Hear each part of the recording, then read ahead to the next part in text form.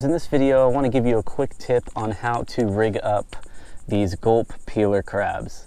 Now, I've had a lot of questions as to how exactly I like to rig these up because it can be a little tricky when you take them out of the package. There's really no perfect way that you can rig these up on a standard hook. So what I found that works very well when using these peeler crabs or any type of crab imitating bait are these Savage Gear hooks.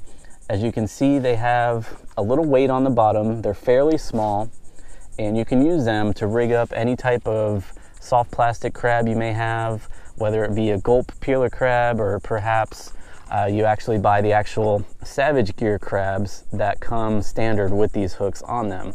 And that's where I got the idea to use these hooks for the Gulp crabs. And I'll go ahead and show you how to rig them up here. So this is what the hook looks like out of the packaging.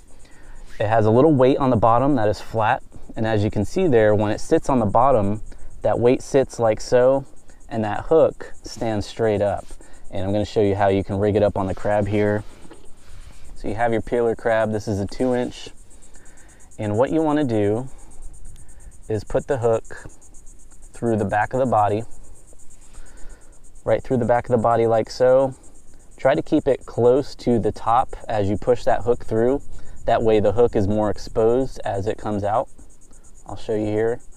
But just stick that hook through, right through the body, and then push it right up onto the body like so. And there you have it.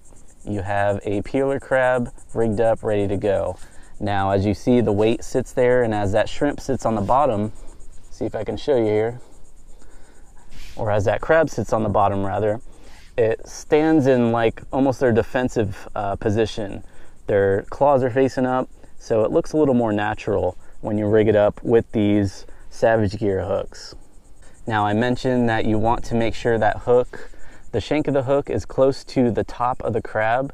That way more of the hook point is exposed and you will more likely hook a fish when it does grab this. If you bury the hook too much, I'll go ahead and show you. Let's say if I bury it too much in there, then you can see only a little bit of that hook is exposed, and you're more than likely going to miss fish if they do grab it like that. Now, if you don't have those Savage Gear hooks, there are some other ways you can rig them up, and you can rig them up with the standard jig head. This is a 1/8 ounce jig head, and what you would do is the same thing you would do with those Savage Gear hooks. You would go through the back of the body, push that hook almost all the way up through the top of the crab or the front of the crab, poke it back out, and then it's good to go just like that. You have the hook point exposed, so you're most likely going to hook a fish if it does grab it. You also have the weight in the back, and that's also going to pull the crab in a backwards motion as if they were trying to flee from a predator. They keep their claws facing the predator and they back up and try to get away from them. So that's an ideal way to rig these up on a jig head.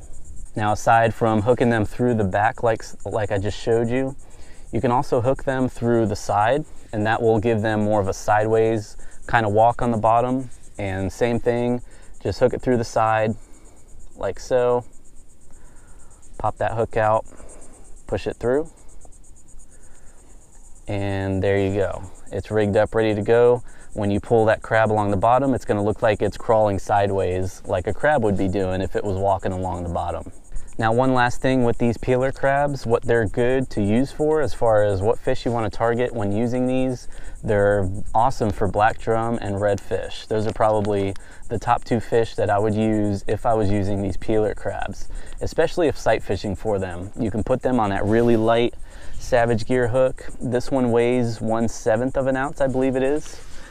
As you can see there, it says on the packaging, 1/7 of an ounce. They do sell them in different sizes, a little bit heavier with a bigger hook, but I like to go smaller, especially when sight casting for fish using these types of lures, because you don't want it to hit the water and splash and make a huge splash and spook those fish.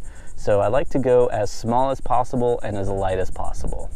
If you are new to Salt Strong, we are the largest online fishing club for saltwater anglers, and we guarantee you two things. Number one, you'll start catching more fish in less time. And number two, you will save a ton of money on your favorite tackle and gear with discounts available exclusively for our members. To learn more, go to saltstrong.com and we'll see you there.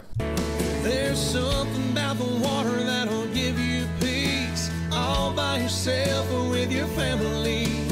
Live Salt Strong and wear the line today.